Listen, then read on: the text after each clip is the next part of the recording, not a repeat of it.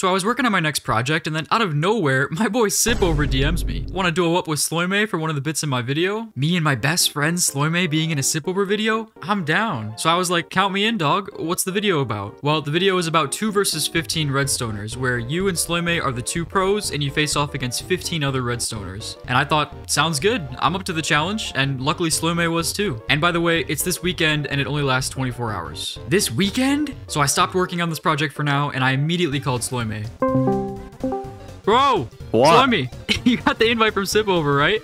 Yeah, I literally just told him I'm down if you're down. Dude, yeah, I'm down. What do you want to make? If we wanted to win this competition, we needed something that was impressive, cool looking, engaging, and not too hard to make since we only had 24 hours. The impressive part, I'm sure we would satisfy no matter what we made. For looking cool, I'm also not worried. We'll just make sure that it has at least some decoration and it's not too messy. But for engaging, this is the most important part. Sipover was going to visit our build when we finish, so the more things there are for him to do, the better. The more ways he can interact with the build and have fun, the more likely he is to give us more screen time. And we knew this as a fact because you might recognize SLOIMAY from Sipover's Redstone competition video, where he literally won the competition and got more screen time. What did he build to win? Well, he built Hangman, which isn't the most complicated thing in the world, but it was so engaging and fun that it won the judges over. So if we want to have that same effect on the judges again, making our build engaging is super important. That means buttons, levers, keyboards, screens, basically as many interactive things as possible without going overboard.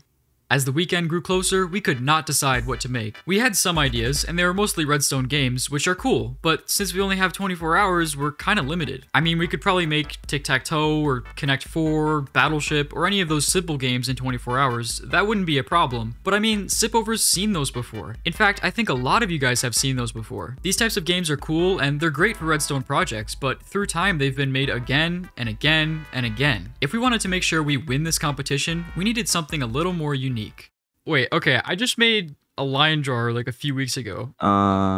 Yeah. And you finished your image rotator thing from the other day, right? I did, yeah. So hear me out. What if we took both of those and maybe more and we combined them and made like a Microsoft Paint? That was it. That was our golden ticket, a paint program. It was perfect. It hasn't been done before, and even if it has, it's way less common than the normal games I mentioned, and it's super engaging. I mean, the whole point is to use a bunch of tools to paint something, so that's about as interactive as it gets. We immediately made a Google Doc to start planning what this Redstone build was going to be capable of. We can use a normal lamp screen as the canvas, but how are they gonna use it? Should probably have like tools, right? Like the actual Microsoft Paint tools. These are what the paint program was going to be made up of. The more tools, the more impressive it is, but we had to be careful of how many we plan to do because, you know, only 24 hours here. So after brainstorming and building prototypes to imagine how different tools would feel, we finally settled on these 5 tools. Brush tool, which draws any type of line anywhere on the screen. Line tool, which draws straight lines, well, as best as it can. Circle tool, which draws circles. Square tool, which draws squares. And a sprite tool, where the user can design a sprite and put it onto the canvas. Now that the plan was in place, it was time to start building it in single player to prepare for event day.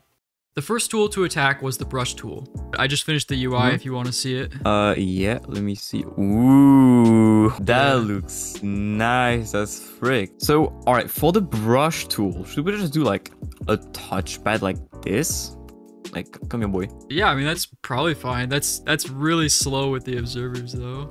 It do be. It's like the Mumbo thing. What about tripwires? I'm thinking that they might be harder, but like, it would probably be a lot better for latency. And he was right. Making a touchpad work with tripwire was a little bit harder, but it's so much cooler. I've seen Mumbo use a button panel in his version of Paint, but the problem is the latency is really long since every wire is a super long observer chain. So instead of a button panel, our plan was to use a giant platform of string held together by tripwire hooks on all 4 sides. No matter where the player walks on it, you can get an output from the top and from the side, which is like your X coordinate and your Y coordinate. Originally, we were just going to have a setup like this, where the X and Y coordinates get encoded into a small binary number before being sent to the screen, but then we realized that's not going to work very well. Alright, the encoders should be pretty much done. Probably just going to send them to the screen. I mean, they're just binary, right? The screen already accepts binary, so that's pretty easy. Yeah, it should work.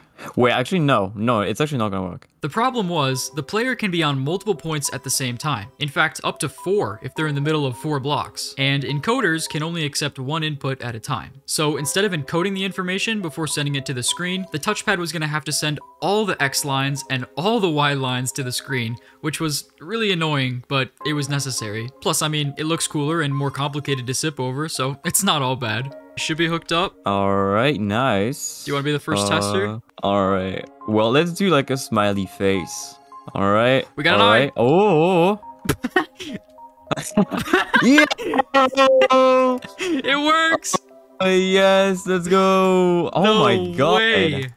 Next up, the line tool. For this, the plan was to just copy my line drawer that I already made from this video right here. If you haven't seen that video, basically what this guy does is he takes 2 coordinate points as input in the form of binary numbers. For example, I could input 17 and 2030. Then when you press run, it uses Bresenham's line drawing algorithm to output all the points of a straight line between those 2 coordinates. Yeah, I'm pretty proud of this thing. You should go watch the multi-line render video if you want to learn more. So if we use this, Sipover would just have to input 2 points, select the line tool, and boom, the line drawer would draw a nice straight line between the 2 points. I'm not sure if Sipover knows binary, so we might need to make a different input system, but that was the basic idea. But we weren't going to be able to use schematics on event day. I would have to build this whole thing by just looking at it on my second monitor. That did not sound fun, and even though we were going to have world edit, it still sounded really time consuming. But I mean, straight lines are pretty magical, so maybe it'll be worth it. / paste. Alright, here's Mr. Line Drawer. I'm not going to connect it to the screen right now, because I already know it works. Yeah, that's fine. I'll just put it off to the side for later.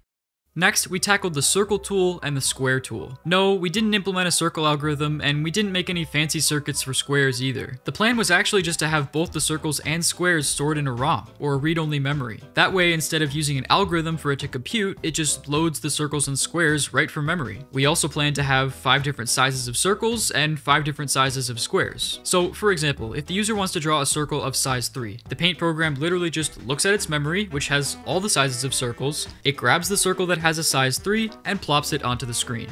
Alright, I'm gonna start making the circle and square ROM.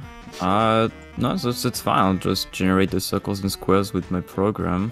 Wait, you have a program? That's right, my guy SLOIMAY coded a freaking Minecraft ROM generator in Python. It takes a bitmap as input, which is literally just an image of black and white pixels, and the output is that ROM. It literally just generates a schematic of barrels that match all the binary coordinates of those black pixels. That is literally so cool, and my man saved us so much time in making these ROMs.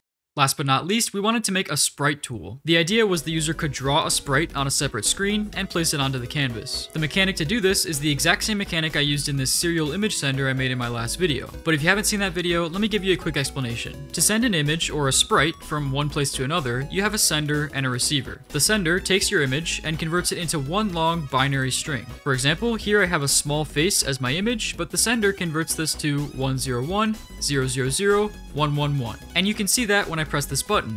The image gets released and the sender sends out 101, 000, 111. The receiver is designed to take in this binary string, lock it into place with repeater locks, and display the image that it received. And yeah, that's basically how we plan to make the sprite tool. A little mini screen for Sipover to design a sprite, and a button to place it onto the canvas. Once that was finished, we were all set with the tools. This was really coming together. I think Sipover is gonna love it.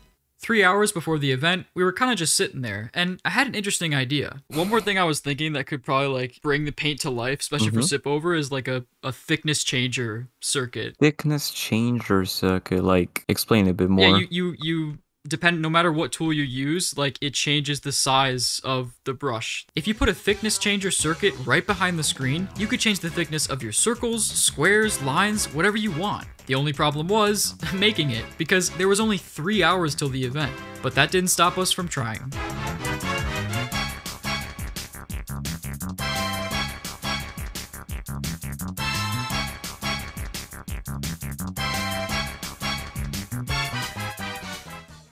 And with a half hour until the event, we finished it. A thickness changer circuit based on signal strength. Let me show you how this works. So if you want to draw normally, you just input a signal strength of 1, and as you can see on the display, you just get that 1 pixel only. But if you input a higher signal strength, like a signal strength of 3, you get a 3x3 pixel instead. And yeah, that concept works for any odd number signal strength. I can go over here and put a 7, and then over here I can put a 9, and maybe a 5 right here. And if we look at the screen, all the thicknesses have changed according to their signal strength. We have a 9x9 square, 7x7, 5x5, and a 3x3.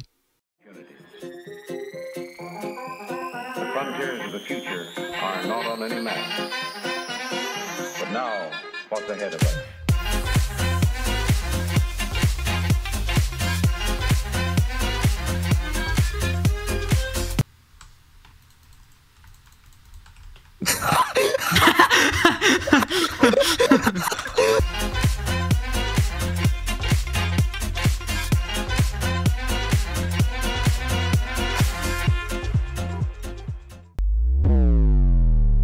He's behind us. I see him. I see him. My guy, what is this? What is written at the top right?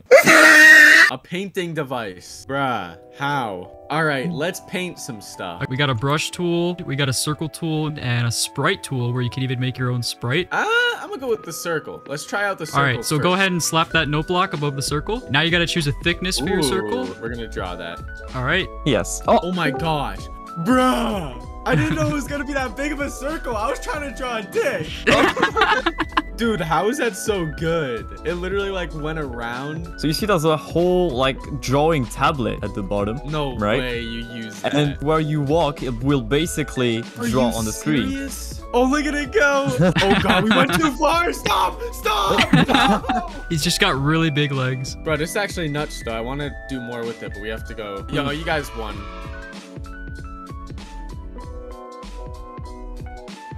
If you enjoyed this video, subscribe. I've got big plans for the rest of this summer. And make sure to subscribe to SLOIMAY too. He's a redstone god and his content is really informative. I hope you learned something. I hope you enjoyed. Peace out, guys.